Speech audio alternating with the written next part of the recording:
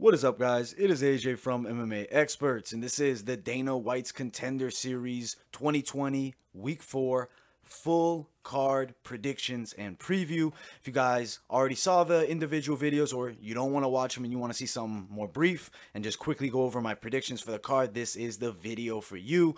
Now, first fight of the night, Colin Huckbody versus Kyron Bowen. I think Huckbody gets it done. I think he does so by a decision. Bowen, tough guy on a pretty solid win streak, I believe about 7 fights. Huckbody's also on a win streak, I believe of 4 fights. So I think Huckbody does get it done, though. I think he's a superior grappler here in terms of wrestling skill from the top. I think he'll be a bit better than Kyron Bowen. Also has a bit more experience against higher level fighters. I got Colin Huckbody winning this one. Now, moving up, Anthony Romero, Mike Breeden. Romero, I think he's something special.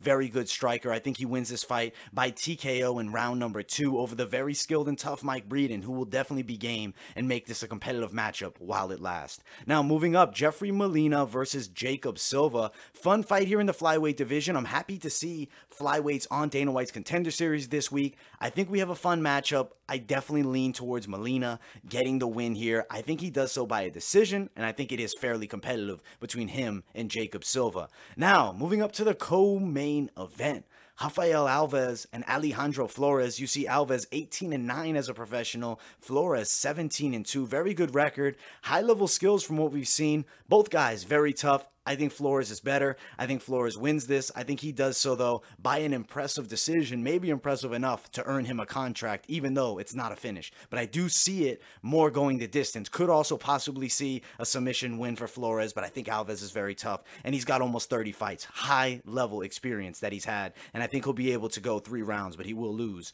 to Alejandro Flores here. Now, main event of the evening, Jovan Patti and Jamie Pickett is fight in the middleweight division. I think Patti is going to win this fight. I think he stops him in round 2 or 3. I think he does so in the clinch, possibly with knees. He's got nice knees from the clinch. Jamie Pickett, very tough guy. Good control from the top as well. It's a tough matchup. I think it's almost a pick'ems fight here, but I think Patti wins it, man. I think he does, and I think he does so by stoppage.